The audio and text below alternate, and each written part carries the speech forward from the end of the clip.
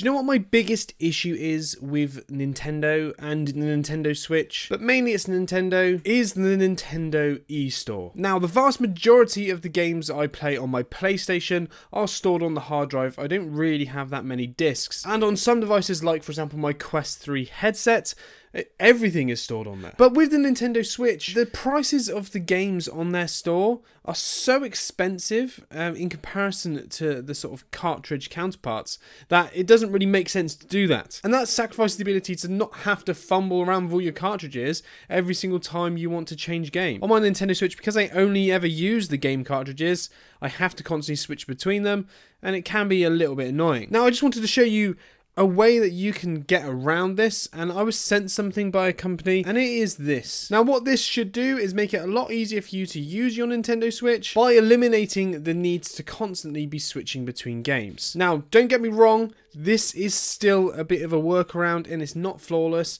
but let's set it up and see what happens. So essentially with this accessory, what you want to do is attach it to the dock. It is a dock only accessory. It's not going to work out and about. What you will do is you put it on top of your dock at the back here, and you can sort of push it on and wedge it on with the sort of little clips that are there, and it should just sit nicely on top of your dock. You then get this little thing here. You open up the game cartridge part of your actual Switch console, and you slip that in as if it's a game cartridge and let it click in. And now you can actually put in up to 4 cartridges. So I'm going to stick in my 4 cartridges like so. Now the way this works is it doesn't actually make it read 4 cartridges, but what it does do is it automatically will switch between the cartridges to get it working. Now, because there isn't actually power coming through the game cartridge slot, you do need to power this. Luckily, you can use the included cable in the box and just attach it straight to the dock. So you stick your USB in here, like so, and then the same on the side. And then you get the little light come on the top,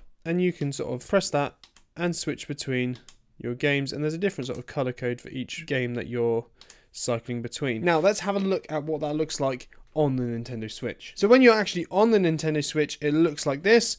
You switch between them, and you see that as I press the button, it actually switches what game is in the cartridge. Now, as much as that is a lot easier than having to fumble around with your game cartridges, it does still mean you're having to get up and walk to the Nintendo Switch in order to change the games, which is ideally the biggest part of having to go change the games. If you're already going there, if you're already on your way over to the Nintendo Switch, you may as well just change the cartridge while you're there. But it does come with a remote. Now here is the remote, and what you can do is you can press the button on the remote and it switches it all across. So what you can do is you can leave this on your dock set up, and then have this somewhere on the sofa. You can hang it up somewhere using the included strap, or you can have it just stuck to like the side of your sofa or something like that. It's got a nice little rubber grip on the bottom, little clicky button on top, and then you decide, actually, I'm not fancying this particular game, I'll switch to this one. Now, if you have games that you pretty much only use in handheld mode, you can not worry about using this and just put them in when you want to use them in handheld mode. But for games that you predominantly or will only use in docked mode, for example, Nintendo Switch Sports, that's a perfect thing to have in here, attached to the dock at all times. And if you want to still take the dock out and use it in handheld mode, all you have to do is unplug it like that and take it out of the dock. Easiest part. Now let's quickly just show some games running on here. So here I am running Breath of the Wild on my Nintendo Switch. Absolutely fine with no issues.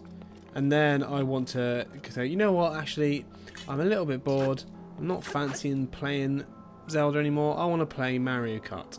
So what you need to do, you do need to remember to do this properly, because you need to actually close the app you're using. But you press the home button, you jump along to where it was, you want to close the software, and then you want to grab your little button, tap it, that will change the game. Oh yeah, I wanted to play Mario Kart, there we go. And jump straight into Mario Kart, just like that. Which makes this experience much more similar to the online experience of I just want to load up a game. It's slightly more complicated if you're using cartridges, but it's much better than just using cartridges, if you get what I mean. Here we go, Mario Kart, up and running, nice and easily, on the Nintendo Switch, super easily, running absolutely perfectly. What more could you ask for? So guys, if you want to grab one of these, I'll put the link down in the description below. Thank you very much for watching the video. I'll see you in the next one.